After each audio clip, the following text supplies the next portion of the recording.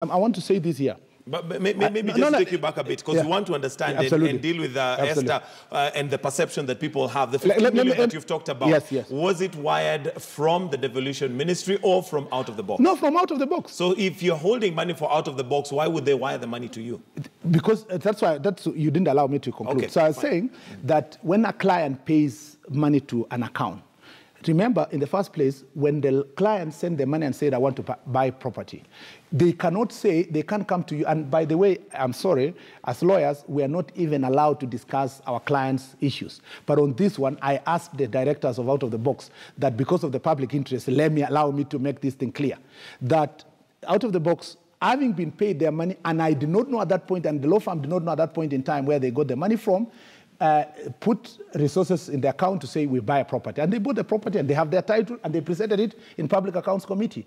Why are people coming now to say, because that law firm acted for this client who was not even working with NYS, no money was wired from NYS to our account, no money was wired from ministry to our accounts. And I have asked this question, and I want to ask again and again. When you go to a butchery, you don't ask the butcher doesn't ask you, where did you get the money to buy the meat? If you go to a shop, the teller doesn't ask you, where did you get the money to buy the resources? When Anwar Guru went to see a doctor, the doctor never asked her, the medical fees you are paying me from where? When someone goes to a lawyer, the lawyer doesn't ask them, where did you get these resources? The same way, Mr. Gitonga and I keep emphasizing, Standard Media Group, Nation Media Group, and many other media houses did so many advertisements for NYS, for Ministry of Devolution. Did you ask, did this company ask where these resources came from? Did they ask why the ministry is paying for the advertisement? Am I now going to blame you, Mr. Gitonga, like I asked one of your colleagues in other media house, am I going to blame you that your salary was paid from NYS? Let us be honest as a nation. What is your point with that? My point in that particular situation is that Out of the Box Incorporation, which never did work in NYS, brings its resources to say they want to buy a property, deposits it in a client's account, the money is wired to another client's account for the seller, the property is bought, the title deed is there, it's delivered in Public Accounts Committee, and then now there's a mantra and discussion in public that we were paid 15 million when our law firm never received any legal fees. So, are you saying that you would not face Public Accounts Committee if they needed to call you? The question that we had asked this morning is whether people think that... Actually, people have asked, and let's put it clear. Why is Murkomen defending himself on TV, in public rallies? Why can't he just go to Public Accounts Committee to defend himself? That is part of the lie. Murkomen was never mentioned in Public Accounts Committee. There is no basis for Public Accounts Committee to invite Murkomen. I even called the chair and asked the chair, do you want to call me today? He said, oh, you know, we have to go through the normal procedures. They will call me to Public Accounts Committee so that they go and ask me what. Okay. Let's take a call from a caller who we have, and Festus from Nairobi. Good morning, Festus. Very quick and very short to your comments, please, Festus.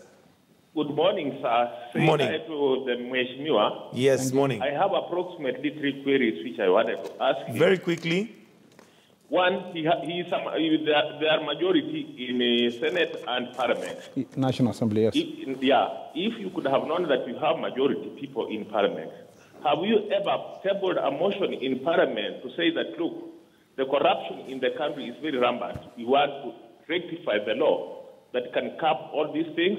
Two, if you could have been a good person, you could have defended Chirichir to be returned on duties, and you say Anwar Guru should go. That is what, playing one side and defending another side. Thank you. Good question. If you could be a very good person, you could have said, look, we have a law firm, Nairobi here, which dealt with Karura. And I know that law firm split into two because one person went and signed things of Karura, and the other one didn't know. And then the law firm splitted. Has your law firm splitted because of that? Thank you. As my law firm does what? All right. Has your law firm split because of that? Maybe let's start with the first question. Let's start the first one. Is that if I was a good guy, I would defend Chirchir because he comes from my tribe, of course. I think that is what he's trying to say.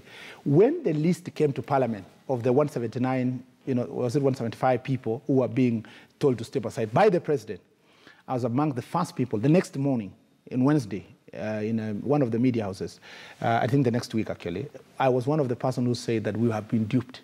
and that the president has been duped. There was no minimum investigation. Somebody even called Teko, who comes from West Pokot. His name was just put there in one name. They didn't even know he's called James Teko. They just say, Teko, investigate. So-and-so investigate. Preliminary. No evidence. Anonymous whistleblower, and so forth. It was the saddest thing that the president ever did, in my opinion, to table names that they were not basic. And up to now, up to today, we don't know why Chirchir is out. We don't know why Felix Kosgei is out. Felix Kosgei was even being accused of potatoes in Limuru or something of that sort. And nobody cared to even find out whether he was the person who was doing the farming and so forth. So that was sad. And why? Do you know why that happened? Because of mob justice mentality that is really rampant in this country. Okay. We must have minimum levels of investigation before saying that people must step aside, people must be dealt with. And so it's not true that even in the clip that you provided, the same argument I was making, that these people, Kazungu Kambi and the rest, who are not even facing any court charges now, they're just languishing out there. Their names have been soiled. You know, they have been attacked, they have been accused, and without really giving them a chance to be able to you don't even provide any accusations against them. Okay. He has said that, have we done anything in Parliament? It's not the absence of law, my friend, that makes, it's not the absence of law